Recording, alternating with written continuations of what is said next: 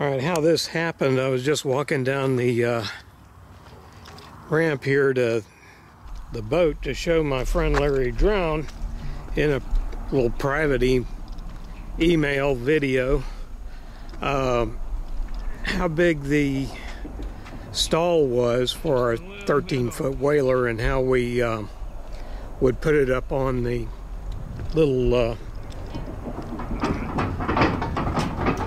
float-on dockage that we have for it. And anyway, as I was walking down,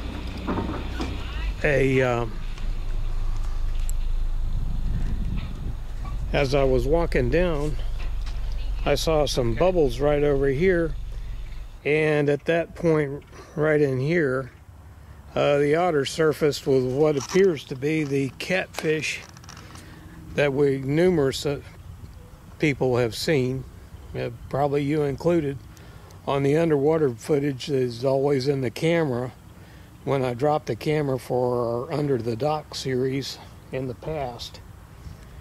And that's where we are today. So it was totally off the cuff, and you'll have to look close. I've made some still photos to see what it was, and it's, you know, it is a catfish. Thankfully, it's not any of the big bass that were under there.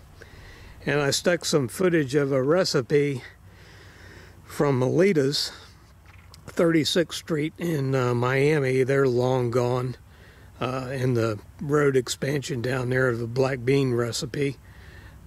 I had their black bean and their Cuban sandwich recipe anyway before they were torn down. Never found anything near this good. All you have to do once you get your beans in is cook it down until it coats the spoon. The directions are in the description. They're very easy, and by using canned beans you can have this anytime you want.